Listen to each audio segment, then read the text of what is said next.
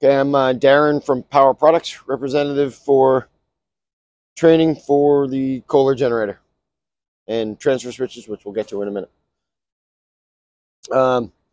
This is the way you should always find your unit. What you always want to do is your key switch in auto. You want to have your output breaker in the up on position.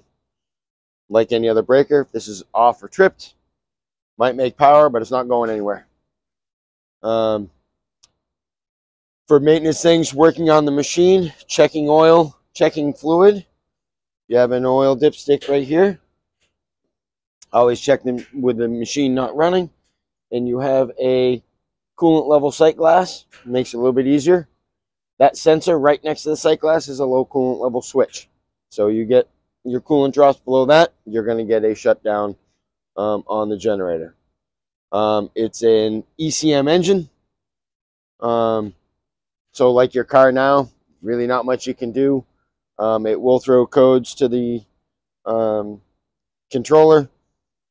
Some of those codes might be a general, and you might need to have someone come in, essentially plug in and see what the code is on the unit. Maintenance is fairly simple, recommended by the manufacturer. Every 150 hours of continuous operation, doing an oil change, or yearly oil and filter. Coolant is about 5 years if you can keep it clean. If you contaminate it, you might end up down about 3 years with coolant. Starting batteries, they're about 3 years lifespan. Sometimes they'll go longer, sometimes they'll go shorter. 3 years usually a good rule of thumb. Battery charger and block heater. Your block heater's right down here on this one. Has a little circ pump plugged into an outlet. You will have a low coolant temperature alarm. That's a warning. That is not a shutdown. The battery charger's on the other side, plugged into an outlet. That will give you, if the outlet goes dead or GFCI or the battery charger fails, you'll get a battery charger fault. You have your typical low battery, high battery, typical generator shutdowns, low oil pressure, high temps, over voltage, under voltages, anything that comes to protect either the system or to protect your building. This machine will shut down. If in the event you do go into a shutdown, you will get your audible alarm. You'll have your fault light. We can silence the alarm by quickly pressing the button. From this screen, we can see what the alarm is by touching the alarm bell. Now we'll open up our screen, and we are in our local emergency stop shutdown. In order to reset that, this is my off reset button. I got to press and hold that for 3 seconds, but my key switch has to be in the off position to do that. My key switch is off. I have not reset this fault, so if I try to reset it, it's not going to do it. Once I reset the fault, the condition, now my fault light goes out, but I'm still in a warning because I'm not in auto. I go back into auto on the key switch, and I go into auto here. With this key switch option, the off button doesn't work except to reset. You cannot put it in auto by pressing the button. You cannot put it in a run by pressing the button. You have to use the key switch. It's one of the options. If in the effect that for any reason this key switch fails, through the software we can go in, turn the key switch off, and activate those buttons again, but you get one or the other. If your generator is running and you see a blinking light over auto, that means the generator is in the cool down mode. And once it shuts down after its 5-minute cooldown, that light will go solid again, and you'll be ready to go in your automatic operation. As for your touch screen of your controller, we set it up so you can, if you're keeping a running log when you are running on building, that your voltages line to line up with the currents, phase 1, 2, and 3. Does it show hours? On the second screen. So you have your first screen here is your electrical side. Press this button to get over to this second screen. There's all your engine information and your engine hours. Okay.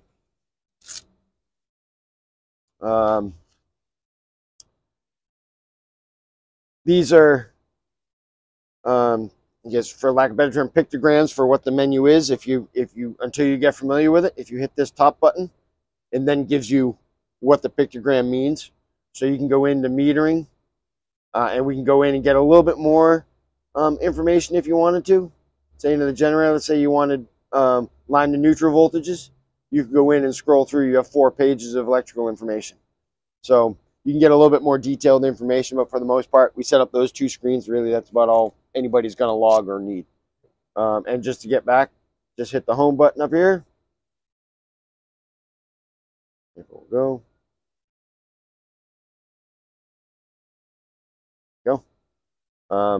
And then again, toggle back and forth between the two front screens. For the most part, that's all the information that we need to know. I'm familiar with Kohler. This is a nicer screen than some other ones, but we have Kohler generators, other buildings. So okay, yep. So the reset process again, you got to go to off, press and hold 3 seconds.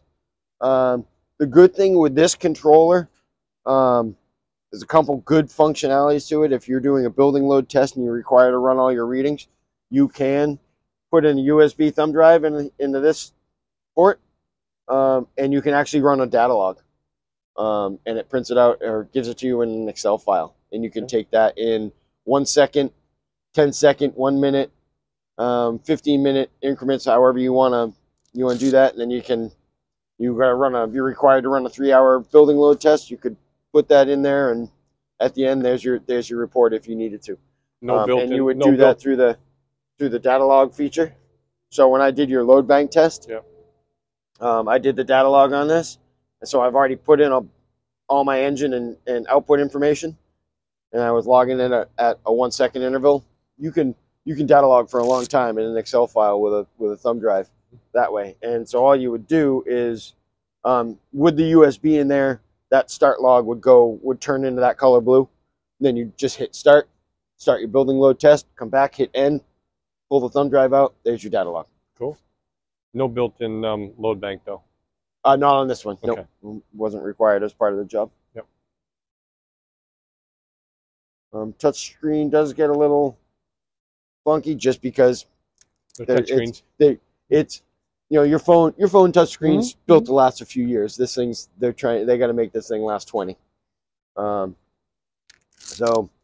than that, your block heater, your battery charger's plugging in right here. You want to make sure that if you have any of those faults, checking your outlets for power, making sure the breaker didn't trip, things like that.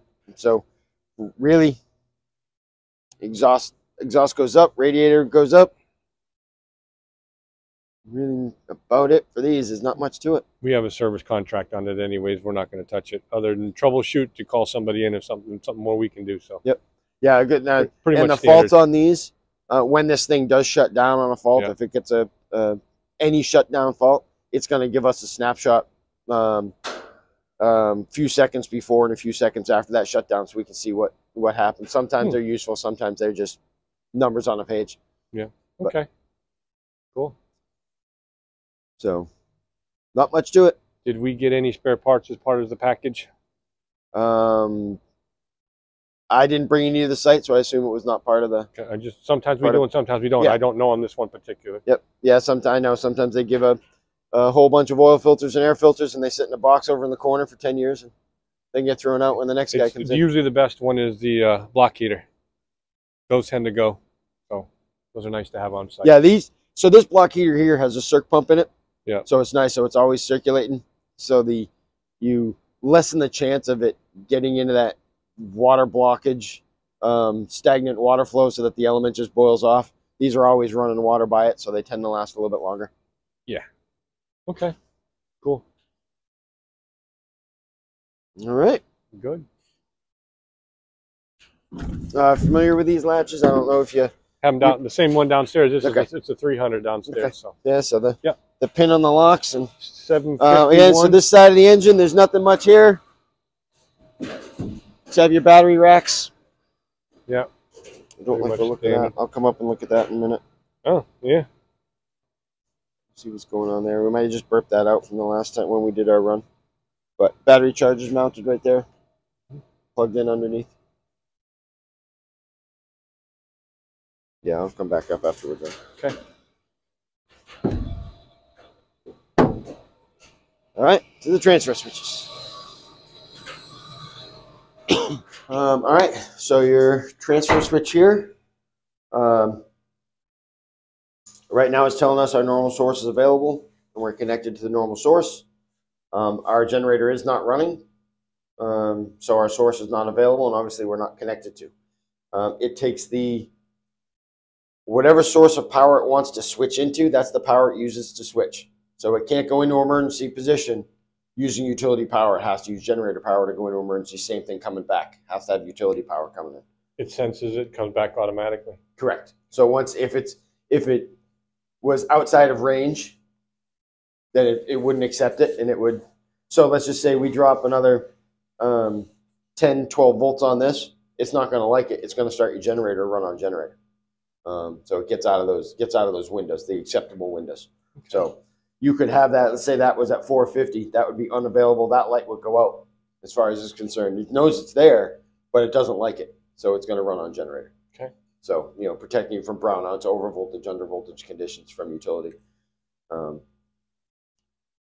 Telling us that our system is ready. Our next no load exercise is 12:20. That's updates wrong. Yeah, we'll double check that in a minute. At 7 a.m. So we'll go back through and make sure that clock is moving. Our normal voltage is again 467. Our emergency voltage is 0 because our generator is not running. A couple different ways you can test the machine, either by the utility feed breaker downstairs. By turning that off, that's going to put this into an outage. Generator would start, transfer over. Once you return that utility on, we would run our retransfer time delay, which factory set on these for 15 minutes, and then we're going to a 5-minute cool down and shutdown. Your other way is using the test button. Passwords were not changed from the default, 4 zeros. Yep. Up arrow to the 0. Then press OK. The first type of test is our auto load, 30 minutes. This actually gives you 45 minutes of generator on building time. This 30 minutes. It's just the load time. Yep. The 15-minute of retransfer, and then the 5-minute cool down. You hit start, you walk away, it does that whole run all by itself. Yep. Our next test, if we down arrow, is our loaded test. If we hit this and press start, our generator is going to start, transfer, and it's going to stay on generator until we come back and hit end. We have to come back to the screen and hit end. And then we have our unloaded test. Same thing with that last loaded test. We hit start, which in this case, we're on a no load. We'll let the generator start up.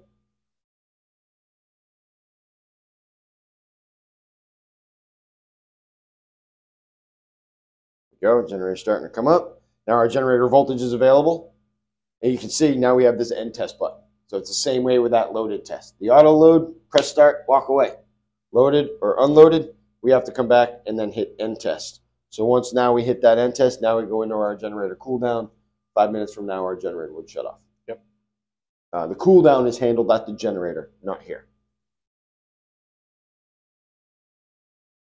But I don't think this doesn't run elevator, does it? No. No, the one downstairs does. This is only for the lab Elevator's space. in the room next door. Yeah. So,